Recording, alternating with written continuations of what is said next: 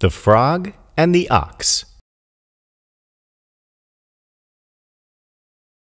One day, a little frog came hopping up to a big frog who was sitting by the pond.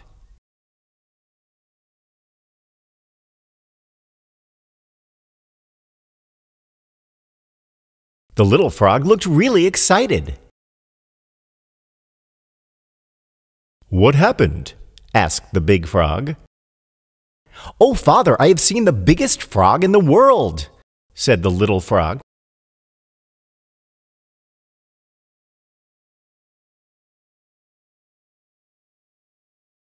It was as big as a mountain. It had horns on its head, a long tail, and its nose was divided into two.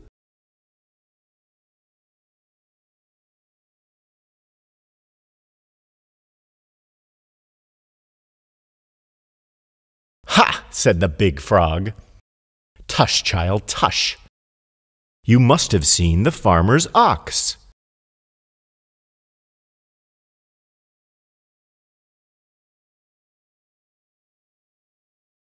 But the big frog wasn't willing to accept that the ox was greater than him, so he said, "But I don't think it's bigger than me. He may be a little taller than me, but you see, I can easily make myself as big as he is."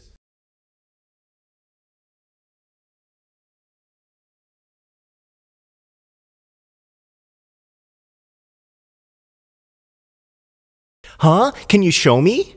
asked the little frog. Said the big frog. "Was he as big as this?" as he puffed himself up. "Oh, much bigger than that," said the little frog. Then the big frog puffed himself up again and asked, "Was he this big?" "Much, much bigger than you."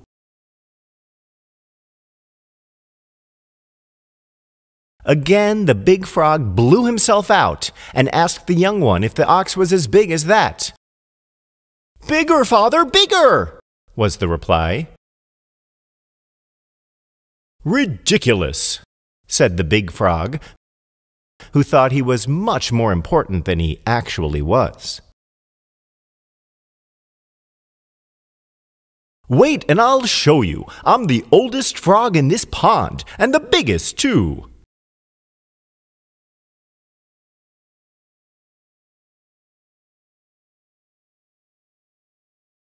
So the big frog took a deep breath and blew and blew and blew and swelled and swelled and swelled. "Stop it, Father," said the little frog. "I think you're going to hurt yourself." But pride overtook the big frog, and he kept blowing himself out. He puffed and puffed himself so much, and he finally burst. Boom! The big frog had lost his life just because he wasn't ready to let go of his pride.